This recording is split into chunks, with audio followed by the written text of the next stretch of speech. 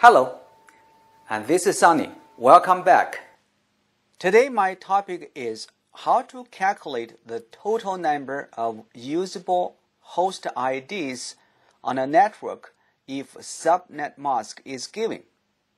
For example, what's the total number of usable host IDs you can have on a /24 network? /24 is the subnet mask in shorthand. In binary, /24 means the subnet mask has 24 ones followed by 8 zeros. Altogether, it is 32-bit long. These 8 bits of zeros are reserved for host IDs. A host ID can be assigned to a host or computer or any networking device on a certain network.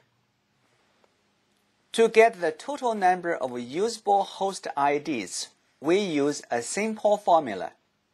H equals 2 to the x minus 2, where H stands for the total number of usable host IDs.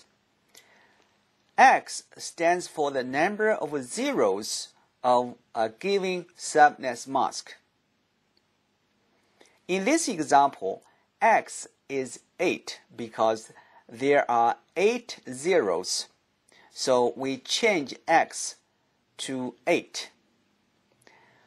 We do the calculation. 2 to the 8th power, we get 256. Then minus 2, we get 254. Therefore, the total number of usable host IDs is 254. You might ask, why minus 2? Let me explain. 2 to the 8th power, 256, is the total number of IDs on a /24 network. However, the first ID is reserved for the network ID, an unique identifier for a certain network. Any network has network ID. It's just like every city has a zip code. And the last ID is reserved for the network broadcast ID. Broadcast ID is used by any host on a certain network to broadcast. That's why we must subtract 2 from 256.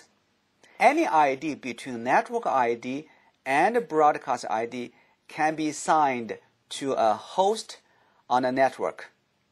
And we will use this knowledge for subnetting and subnetting a subnet in next 2 videos. So please stay tuned. Thank you very much and see you next time.